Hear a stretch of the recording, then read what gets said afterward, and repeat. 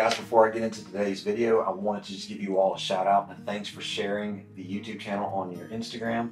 Thank you so much. We've gained several new subscribers. I am still taking in people that are sharing on Instagram for the giveaway.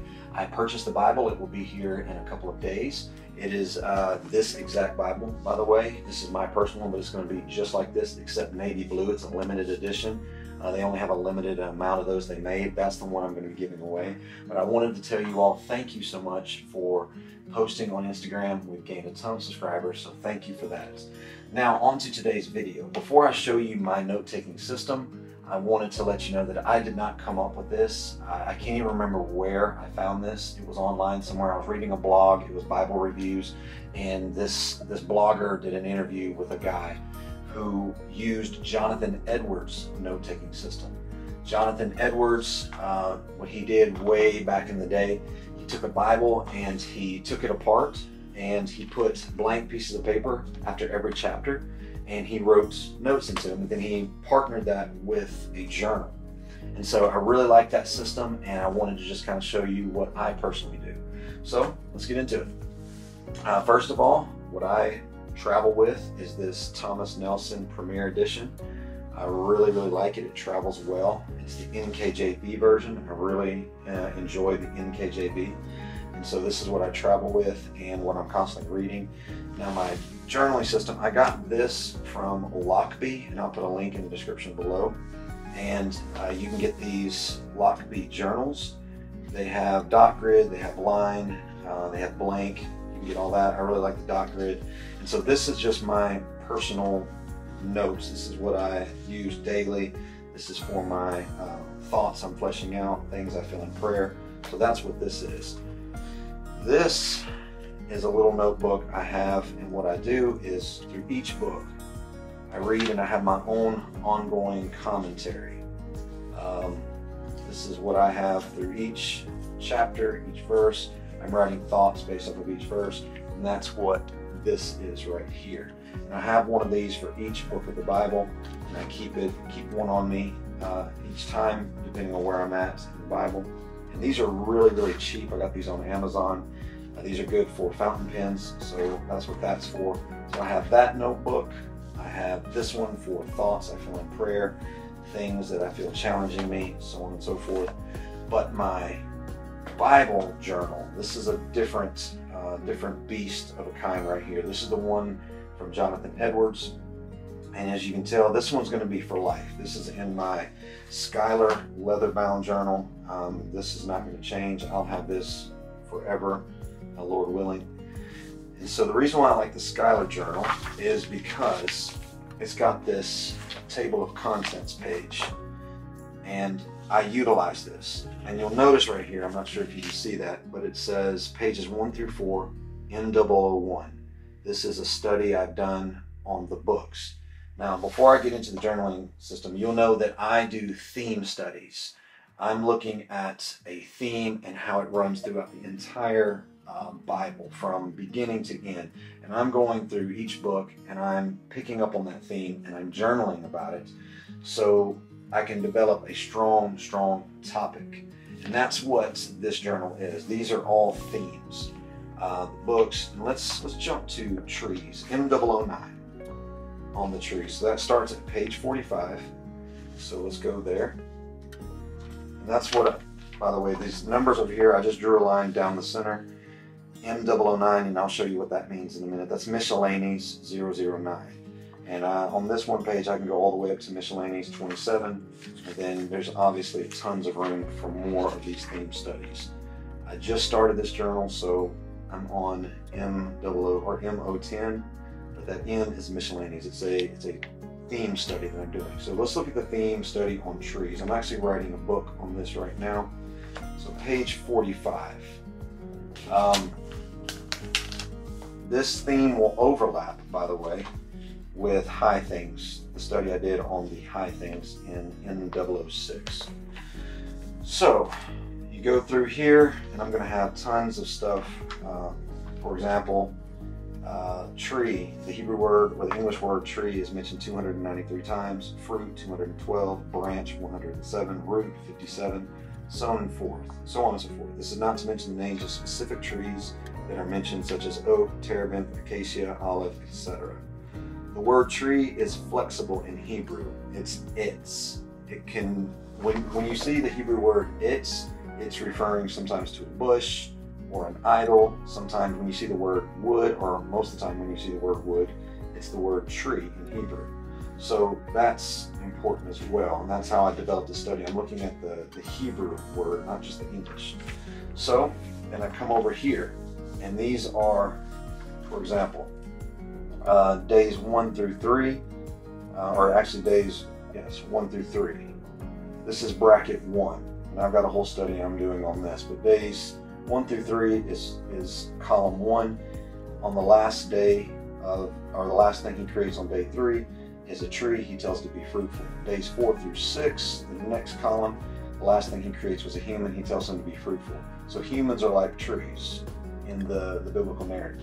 So then let's get into the miscellaneous. So Genesis 2:9. Everything in red is scripture. So by the way, these are the pens that I use. I use Microns, and I'm constantly using blue and red. And the reason why I use Microns, by the way, I'll pull up all of these pens. This is another journal setup I'll go through in a moment. But I use Microns to write in my Bible because these are not going to bleed through these delicate thin pages. These are my journaling. This is green, this is blue, and then this is red, this particular pen. So all of this was written with this pen. All of the thoughts, my thoughts, are written black with that pen. So I've got on me constantly a red pen, a black pen for journal, a green and a blue pen, and then for my Bible I have the Microns red and blue. So let's go to Genesis 2:9. So when you go to Genesis chapter 2,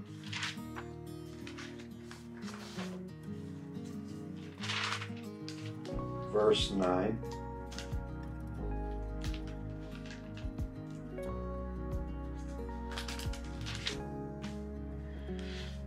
you're going to see miscellaneous 9. I wrote it in red with this Micron, and I underline theme studies in blue. Okay, that's everywhere you see blue.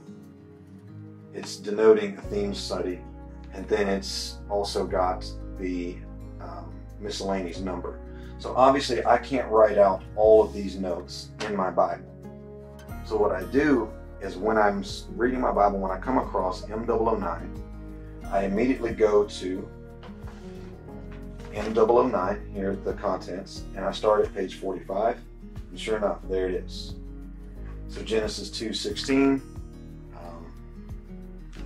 M009, Genesis 3:1, sorry, 2:16, 3:1, all of these miscellaneous are in here.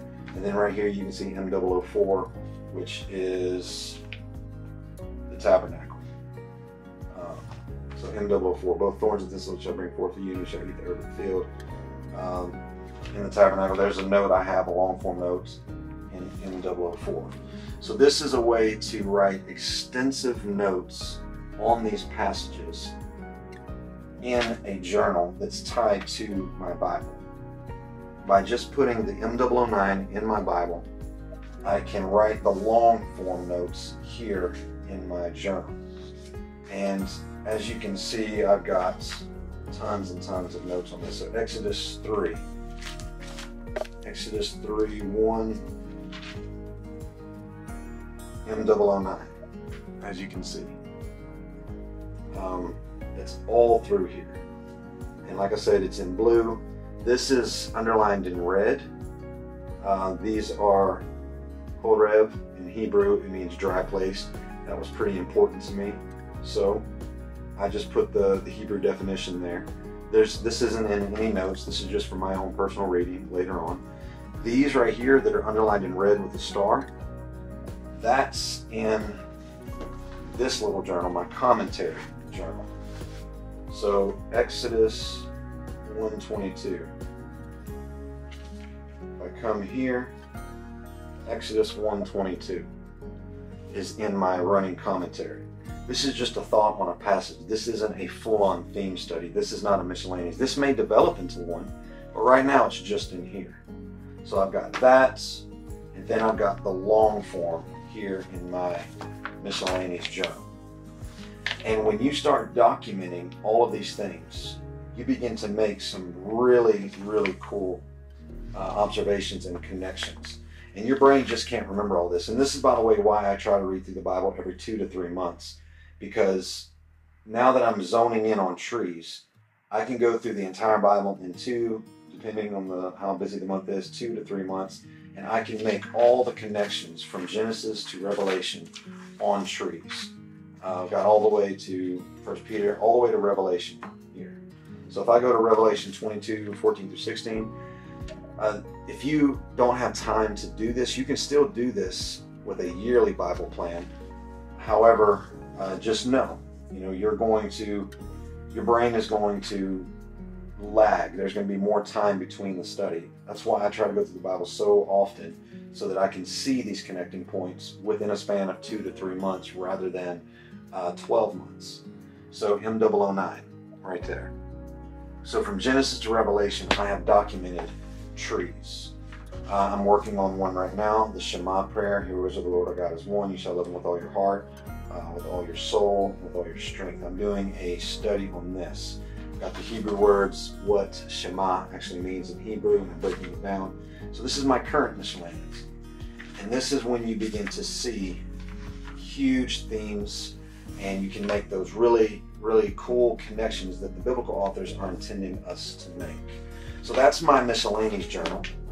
And then this, I'm going through, this is my New Testament. This is, first 4 books, I think, or first 5 books of the Bible. This is my Torah. This is my New Testament. And this is just a little journal I keep on me. Again, this is a little binder from Lockbee. You can buy both of these from Lockbee. I added my own ribbons because I'm OCD. I think the ribbons were yellow, and I added blue ones. Just really simply, just push them through there. And I wanted them to match my journal. But this is just kind of like my, I have a New Testament reading order that I'm doing right now. Reading it in the order in which it was written. That's what I'm doing right now. Then I have just my to-do list. This is just kind of, there's no structure to this. This is just whatever I need to get done in that day. That's what this little journal is for. And I keep these on me at all times. I travel with these in a little bag, a little satchel that I carry with me, along with pens. I've got the Microns. I've got these. I believe these are from, I'll put a link to these in the description. I can't remember the name of these pens, but these are really cool because they're tiny and they're universal. They'll fit any cartridge that you purchase. So I really, really like these awesome pens. These are really tiny as well. I'm not sure if you pronounce this Kaweco or Kaweco Sport. These are German pens. They just come out, snap in. I really like fountain pens. They work really well. They're really smooth. These are light. Again, for me, everything is weight and portability. And so I travel with 6 pens to journal with. And this is my entire traveling kit right here. But that's how I journal. Hopefully that helps you. If you have any questions, or if you have something you do, put it in the description below. Let us all know. We can all benefit from even your study habits and journaling. I would like to know, because maybe I'll modify this. But that's all I've got. Thank you again for all the support. Next week, I will be choosing a winner for the Bible giveaway. So cross your fingers, it might just be you. I love you guys. If this video has helped you with your study time, or if it's given you an idea in journaling, give it a thumbs up and consider subscribing and sharing this video. That's all I got. See you in the next video.